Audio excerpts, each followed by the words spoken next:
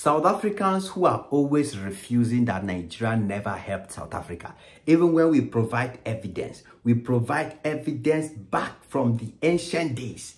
Evidence showing how Nigeria stood and supported South Africa with lots of money, millions of dollars. We show you newspapers and so many evidence. You guys still refuse and said Nigeria did not help South Africa, blah, blah, blah. I need those South Africans to come out now and argue with your own minister, Gayton Mckenzie. I need South Africans to come and argue with their own minister right now. Because now it's not just Nigerians talking. But your own minister, Gayton Mckenzie, the man to the talk. I've never seen a minister in my life that talks like this man. This man is a minister of sport, but he's everywhere.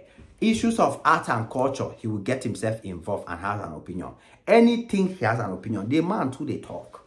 He's always talking. Why? Why is this man minister of sport, but he cannot do any sport? He's thick. The man looks like a foodie. He's just a chop. Nothing looks like sports. He's only talking. The only sports he knows is talking. That is Gayton Mckenzie. So, guys, the guy came out to drop another big talk. Yes, the other talk he talked was, oh, we don't have a problem with Nigerian immigrants. I told you guys about that one already. No need to go into those details. But right now is for us to look at the other details. The man came out, shaved off fully face. The man so humbled. I don't know who is humbling him. He just came out and started saying, oh, we want to thank Nigerians, Zimbabweans. So Nigeria and Zimbabwe help you people and you know it. Gayton Mckenzie, you know that Nigeria and Zimbabwe helped South Africa when they had nothing. Because I love the way you put it in your speech. You said it yourself that when South Africans had nowhere to run to, when South Africans had no home, as a matter of fact, the whites were dealing with them. Even inside South Africa, they chased all of them, they ran out. When they were running and had nowhere to go to, where did the South Africans go to? Who are the people that helped South Africans? Gayton Mckenzie, you get sense, but you behave like Mumu. Because he came out to acknowledge it, that Nigerians, Zimbabweans were there to help him, help South Africans. As a matter of fact, those are the people that gave their all. You understand? The Botswana and all those countries around South Africa today, where you people are, I don't want to enter that. I will eventually go there. But first, I want you to make it clear to your citizens, Mckenzie, you have started, but that was not good enough. You need to make it very more clearer to all South Africans who are alive today. They have to know that the reason why they have freedom in South Africa today is because of what Nigeria did, what Zimbabwe did, what Africans did. Yes, he did not just mention African countries.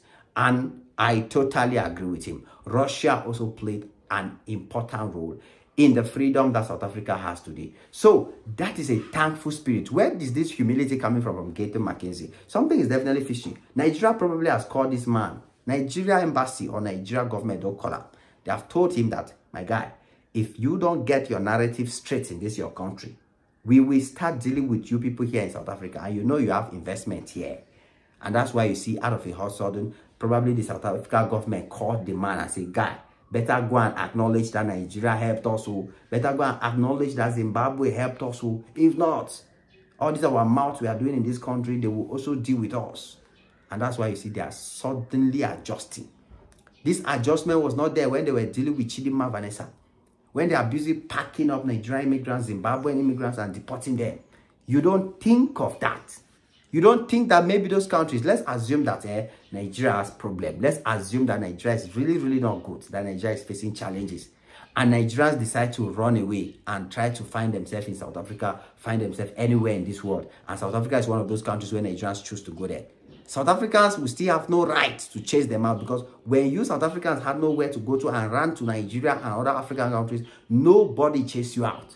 So even if Nigerian immigrants are illegal in South Africa and they are running away from hunger or problems in Nigeria, they have the right to go there. Because when South Africa was running, Nigeria opened their doors. So I don't see why you should justify the way South Africans are treating Nigerian immigrants, Zimbabwean immigrants, and African immigrants. It doesn't make sense. Make it make sense. This is your own minister, Mckenzie, coming out to testify. And you know, there are still many South Africans till date who refuse and don't believe. So we are happy when your own minister is the one talking. When your own minister is coming out to acknowledge your government, your leaders, your top leaders, who are the ones preaching xenophobia against these people, when they come out to acknowledge that, yes, indeed, Nigeria helped South Africa, is good. Because the knowledge goes down to the younger South Africans. And the problem now is South Africans are ungrateful. Yes, that is where the problem lies. South Africans are ungrateful to all the countries that help them, except Russia. Now they still need Russia. That's why they are holding on to Russia, because they know that if Russia lets go, America and Europe will finish them. So that's the only reason why they're still holding on to Russia. Now they think that Nigeria and Zimbabwe is not helping them in any way.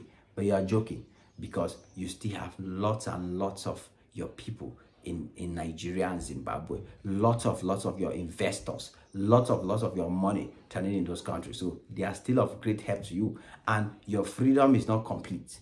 You are not yet free, South Africa, because the owner of the land is still the white man. The richest people in the country is still the white people. The people that own the real estate, they own the business sectors, all of them, they are the white people. So your freedom is still incomplete. So you will still need Nigeria, Zimbabwe, and Africa in one way or the other in the nearest future. In case you don't know, you will need them.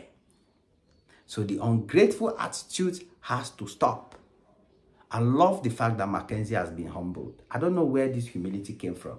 I will investigate this humility. I will definitely investigate it, so that we know, because this is the same man who was busy shouting, arrest all immigrants, let them go. South Africa belongs to South Africans. We don't want Nigerians. We don't want Zimbabweans. I saw he open big mouth, they talk everywhere. So how come he's suddenly humbled and now he's acknowledging that Nigerians and Zimbabweans and Africans helped him? Also acknowledging that we don't have a problem with Nigerians, they can come. We just want the good ones. We just want the these. Guys, this man is up to something.